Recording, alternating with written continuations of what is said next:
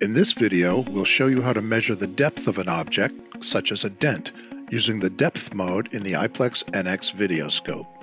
Using the depth mode, you can measure the distance from a measurement point to a reference plane, defined by 3 reference points. This mode is useful for measuring the depth of a dent on turbine blades. Make sure that a stereo measurement tip adapter is attached onto your scope, and the serial numbers displayed on the screen match the serial numbers on the scope and the tip adapter. The optimal tip-to-target distance is one of the key factors that improves measurement accuracy.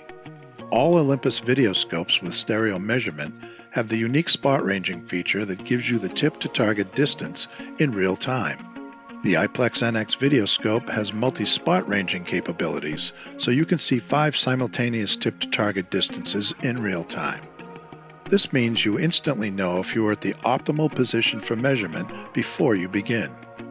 The multi-spot ranging indicator shows the respective distances at each of the 5 positions between the distal end and the target. You can move this circle or change its size to instantly know the desired tip-to-target distances.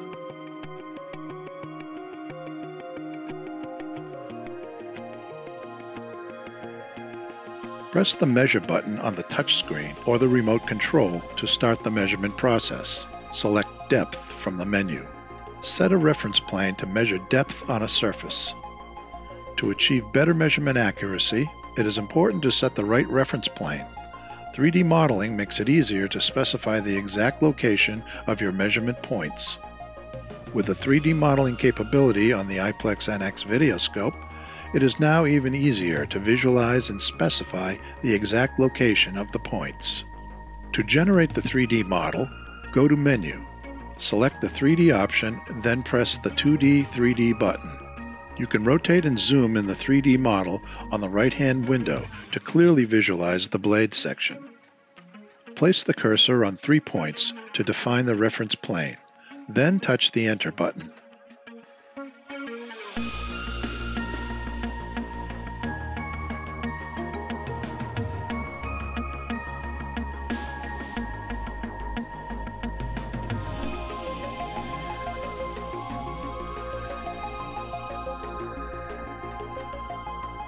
Place the cursor on the point where you want to measure the distance to the reference plane.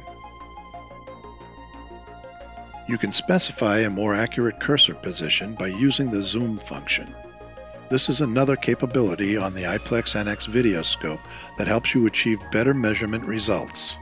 To do this, simply press the zoom button on the touch screen or the remote control, and the image around the cursor position will be magnified. Now you can more accurately choose the measurement point. You can select a maximum of 3 points for each measurement task.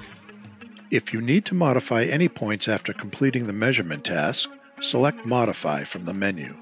This gives you the option to modify either the left or right image. It is generally recommended only to modify the left image. After selection, you can modify any of the reference or measurement points. Make sure to confirm that the modification made in the left image is correctly reflected in the right image.